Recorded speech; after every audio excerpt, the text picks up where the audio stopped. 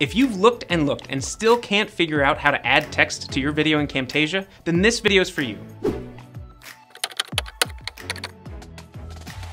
If you want to follow along step by step, but don't already have Camtasia, we put a link in the description below for a free trial. With the Camtasia project open, click on the Annotations tab. The Annotations menu has a ton of options, but we're going to focus on text, which is in the first tab, Callouts. Under Callouts is a simple ABC option, and that's text only. That may be a common choice, but let's grab a basic callout like the speech bubble so that I can really walk you through all of your options with text in Camtasia. Drag it onto your canvas, and with it still selected, the Properties panel opens. Since we have an annotation attached to our text, we have separate Properties tabs to look at. The standard Visual Properties, and then separate Text and Annotation tabs as well. Under the Annotation Properties tab, we can do a number of things. If you're unfamiliar with themes, I'll add a link to a tutorial about them here. With themes, you can save your brand's colors, fonts, and even logo for easy access in the future.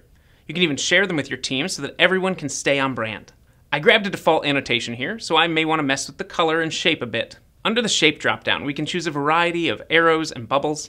By grabbing the handles on the corner of the annotation, you can adjust the shape. If you do it too much, you'll lose the tail of your speech bubble, but you should always be able to get it back by selecting the handle hidden inside of it here. Once you have your shape, it's time to select a color. You can type in a specific hex or RGB code if you know them, or use the slider or even the eyedropper tool to pick the color you'd like to use. Under the Fill option, you can choose whether you have a solid color or a gradient, or even if you want an outline, solid or dashed, around the callout, as well as thickness and opacity controls that are just for the outline. The next tab is the Text Properties, where we can apply a theme or customize the font and style controls. It's got all of the usual suspects for fonts, so nothing unfamiliar there. If you've never used vertical and horizontal spacing before, sometimes referred to as leading and kerning, that will adjust the distance between letters and lines and can often give a slightly customized appearance to an otherwise standard font. Now it's time to add your text. Double-click on the default ABC on the canvas. Make sure the text on the canvas is highlighted before typing, though. If you click on the callout and resize it that way, you'll change the shape of it.